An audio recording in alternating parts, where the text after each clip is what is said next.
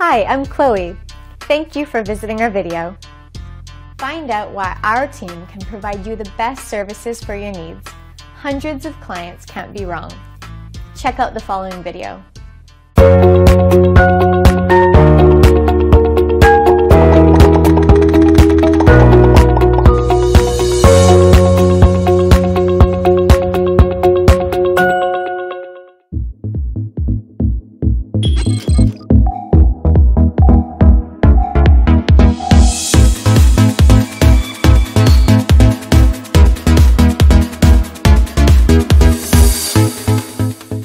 Real estate with Realtor Kashif Sohail. Welcome to Washington America Show with international multimedia journalist, multidimensional, multifaceted artist and director of Human Rights Justice Council USA, Dr. Kashif Sohail.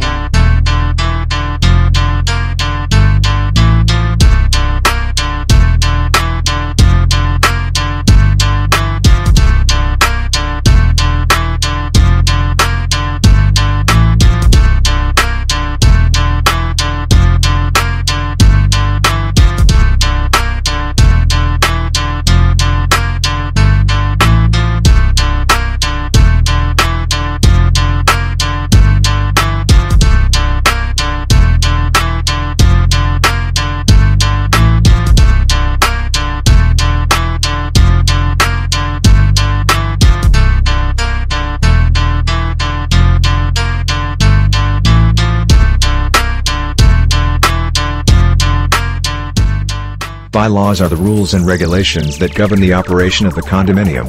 These rules are self-imposed, in that all unit owners must agree to them in order to reside in the condominium development. In order to create a condominium development, the declarant must submit a copy of the bylaws to the board.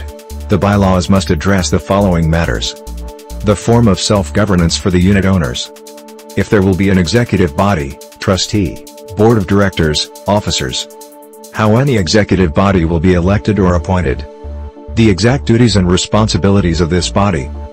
Bylaws must address the following matters: the extent to which the executive body may delegate responsibilities to a management agent, the accounting and management records that must be maintained, scheduled meetings of all owners, at least annually, and of the executive body, statutory requirements for meeting notices, 21 days for annual meetings, 7 days for all others, and the covenants, conditions and restrictions, CCRs, that apply to all unit owners. The bylaws of the condominium may be changed by a simple majority vote of the condominium members.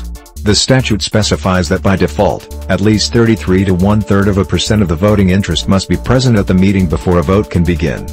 Bylaws may impose a higher or lower percentage, but no less than 10% of the voting interest must be present to amend the condominium bylaws. The declarant must also develop a public offering statement, POS, along with the declaration and bylaws. The POS must provide the following: the name of the declarant, a narrative description of the condominium including the number of units and any future plan units, copies of management contracts and a statement of the relationship between the declarant and any contractor, general status of construction or improvements, encumbrances, liens and easements affecting title. The POS must provide the following: financing terms, if offered by the declarant, and proposed first-year budget and unit assessments. The POS must be provided to the first buyer of any condominium unit only. The initial purchaser of the condominium has a 5-day right to rescind the contract, without penalty. The 5-day period begins on the date of contract ratification or upon receipt of the POS, and any amendments, whichever is later. The right to rescind the contract may be exercised for any reason. At closing, the buyer acquires a fee-simple ownership interest in his or her individual unit and an undivided percentage interest in the common elements of the condominium. The declarant is responsible for all units in the development until any unit is sold. Upon sale, the buyer is responsible for his or her individual unit. The declarant remains responsible for the management and maintenance of the entire project until 75% of the units are sold.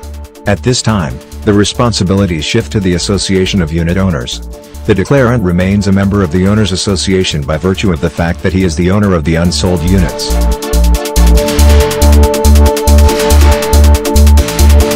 In the event of any resale of a unit by an owner, other than the declarant, the seller must provide the following documents to the buyer prior to the contract date. A copy of the most current annual financial reports of the association. Any capital expenditures anticipated during the current or succeeding fiscal year. Current assessments or other fees levied on the unit owners. The amount of reserves established for specific projects, replacement, or repairs to the condominium. Any pending suits or judgments to which the association is a party. In the event of any resale of a unit by an owner, other than the declarant, the seller must provide the following documents to the buyer prior to the contract date. Specific details related to insurance coverage. A current copy of the condominium declaration and amendments. A copy of the current bylaws and CCRs. A statement that any changes made to either the unit or the common elements are not in violation of zoning ordinances or the condominium declaration, and a statement of the right to install or use solar panels. While the seller must provide these documents, the association may charge a fee for preparing the documents, $150 for 2 hard copies, and total of $125 for up to 5 electronic copies. If the buyer fails to receive the required documentation before contract ratification, the association loses all right to claim previously unpaid assessments, and may be liable to the seller for actual damages, not to exceed $1,000. This does not excuse a buyer's non-compliance with the condominium rules and regulations. Each unit owner has an ownership interest and voting rights in the governing body, association, of the condominium. The interest is generally in proportion to the unit size and amenities.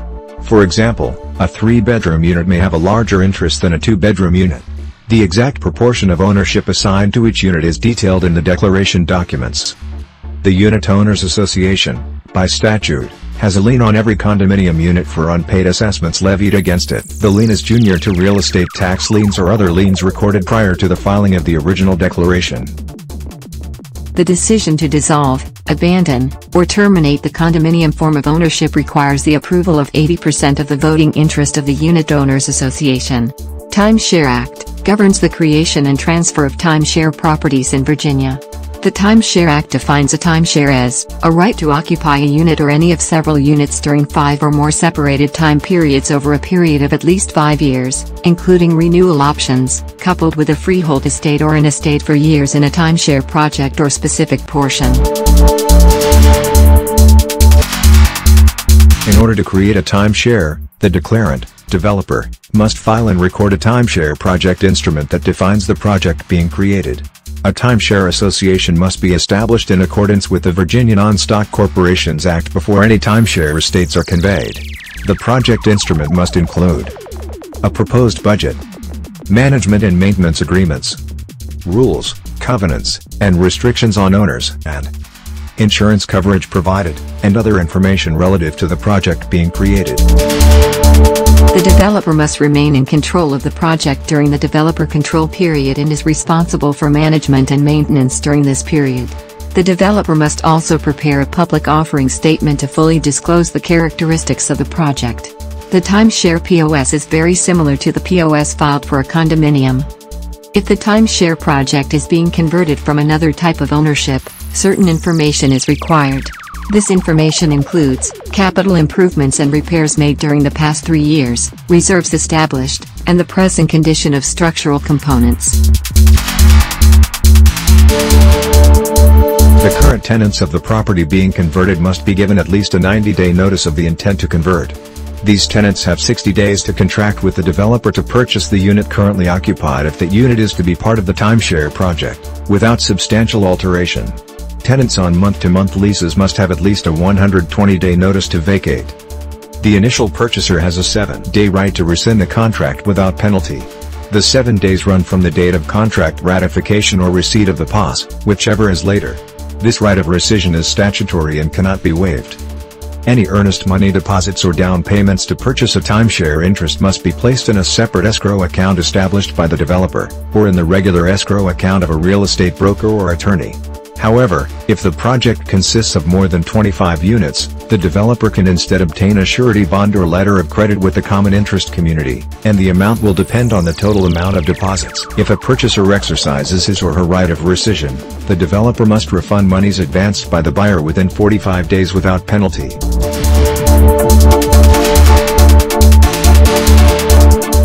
So, since you've learned more about us, click the link in the description to see how you can contact us. Please share this video, subscribe to our channel.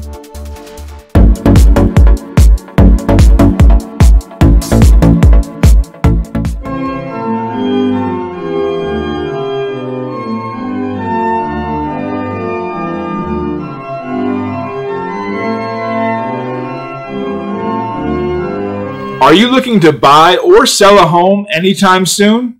If so, you've come to the right place. We'd like to give you the opportunity to work with one of the top local real estate agents and get the best deal when buying or selling a home. The fact is, experienced agents can often get you a 2 to 10% better deal on the purchase or sale of a property, mostly due to their experience in the local marketplace and their ability to negotiate the best deal. So contact our top agent now and start the process of buying or selling your home.